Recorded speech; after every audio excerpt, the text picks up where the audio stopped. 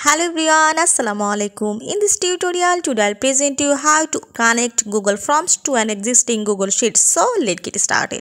I open a Google Form documents, and in this document, I want to go to this responses and click on this. You have to find the icon in Google Sheets, and this is linked to Sheets, so I click on this. There are two options, create a new spreadsheet and the another is select existing spreadsheet. So I select on this, select existing spreadsheet, and now go to here the corner, select.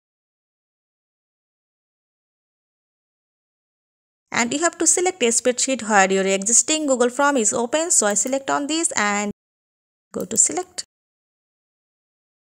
It's open a new tab in Google Sheets, and this is the document in this Google Sheets, and this is the form document. So viewers, now you have to connect your Google Form to existing Google Sheets. So I hope you will enjoy this video. Thanks for watching and don't forget to subscribe my channel. Thank you.